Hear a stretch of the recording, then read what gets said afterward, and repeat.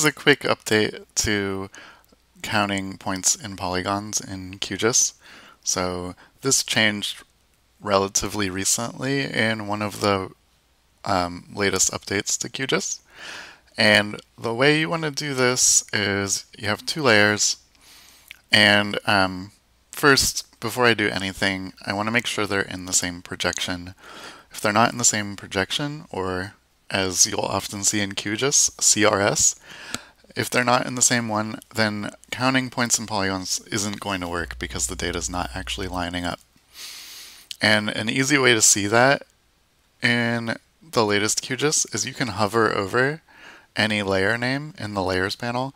You can see the name and then in parentheses what the projection is. So this one's in 4326. If I look at the city council districts, this is in some kind of user projection. I'm not going to trust that. So I'm going to save this one in 4326. So do that before you do anything else, just to be sure. I'll call this City Council District 4326. All right, and I'm going to make sure I pick the same one as the other layer. If it's not here, it is here because it's a commonly used one. If it's not, you can click here and find the right one. Okay, once I have saved it into the right projection, I'm going to delete the other one because I don't want to get confused by it. Okay, so if possible, get down to just the two layers that you're doing this with. Okay, so there are two ways to do this. I'll show you the hard way first. The hard way is to go to Vector, Data Management Tools, Join Attributes by Location. So this is, you're doing a spatial join, and that spatial join is going to count the number of points in each polygon. So the target vector layer is always the layer that you want the counts to end up on. So I'm counting the number of points in each polygon. I want the counts to end up on the polygons. So whenever you're counting points in polygons this way, this is always going to be your polygons. And the join vector layer is the points. So in this case, these are Uber pickups from one day in 2014, by the way. And I'm going to pick intersects, so choose the Uber pickups that intersect with each city council district. I'm going to skip the precision, and I'm going to look at this. So I want to take a summary of intersecting features, which will include the count. I'm going to get rid of the statistics, although if you had interesting numeric columns, you could do a sum or mean and so on. To keep it simple, I'm going to remove those.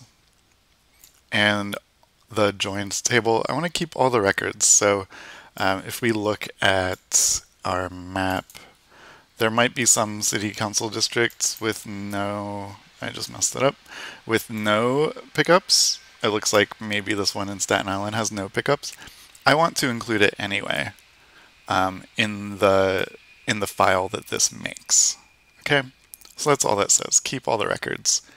And I'm going to run. I'm going to create a temporary layer for now, and I'll run. And this should take a second or two. It shouldn't take too long. But if it goes very fast, like less than a second, there's a chance that your projections are wrong.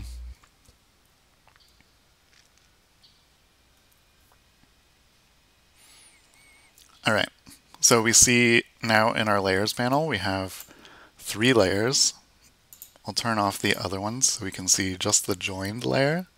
And if I open the attribute table on that, you should see there's a count column, and it should be a numeric column, and yeah, should have the number of points in each polygon.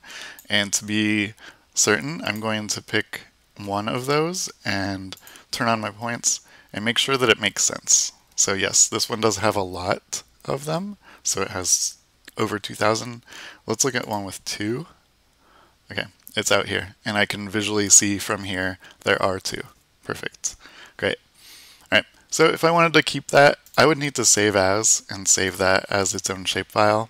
I'm not going to do that right now. I'm going to show you another way to do exactly what we just did. It's a little bit simpler. So I'm going to remove that from my layers panel, and I'm going to go over to the processing toolbox instead of what we did before. So if you don't see the processing toolbox, I can turn it off right now.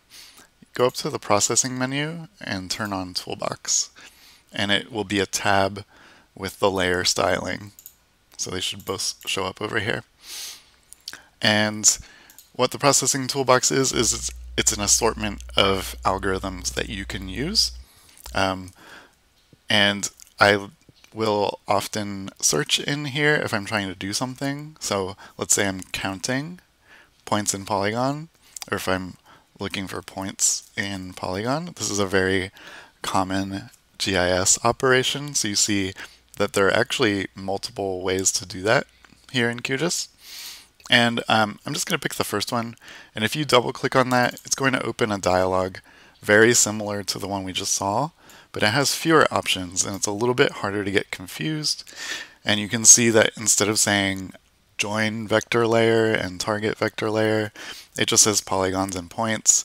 It looks like, in this case at least, it intelligently picked the polygons and the points for me. It's lovely. I can change the count field name to something like total or num pickups, say. And again, I'll create a temporary layer. You could save to a file here. I'm just going to create a temporary one. You see that happened a little bit faster too. If I open up the attribute table, it's still a numeric column. It's the same exact results. Yeah.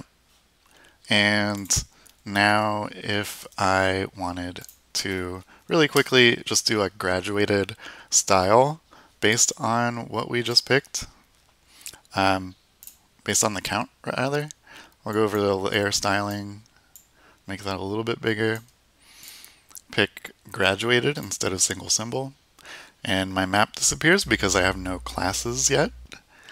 And for the column, I'm going to pick that count column that I just made, and I'm going to say do it by color. I'll pick a color ramp. I'm going to make it, we'll start with an equal interval mode and hit classify. And you'll see, okay, there's not much differentiation here. Outside of Manhattan, there is no differentiation. So it's not giving us much information. So I'm going to try some other ones. Often I feel like natural breaks is going to differentiate between the different features pretty well. But definitely experiment with these. And pick the one that works best for your map. If you're having a hard time picking one that you think works well, I recommend looking at the histogram feature. I'll make it a little bit bigger so we can see it. So what this is doing is it's showing you the number of council districts, the frequency with which they have certain counts. So there's only one council district with this many pickups. There's only one here, and you can see that those are these two. So you can see these lines are the dividing lines between the buckets, the classes that QGIS made for us. So we can actually, if we wanted to include more in the biggest bucket, I can click here and drag it over, and you can see that this one is now included here. Usually I wouldn't recommend tweaking things this way, but it's an option to you, and it at least gives you an idea of how frequently these numbers are coming up. And you can see, looking at this, that the fact that there are so many council districts down here kind of makes sense, because that's just the most frequent class. So it kind of makes sense that they're all yellowish. Okay, and last thing I should note, you'll probably want to save as on this temporary layer. If I close QGIS with this temporary layer, I lose that forever. So I will often, if you look back at the counts in Polygon, count points in Polygon, I'll often start with a temporary layer until I'm sure that it's the one that I want, and then I'll save that. And that way you avoid getting so many temporary files on in your file system, clogging things up, files that you no longer need. So that's the quick way to count points and polygons in QGIS, and I hope it was helpful.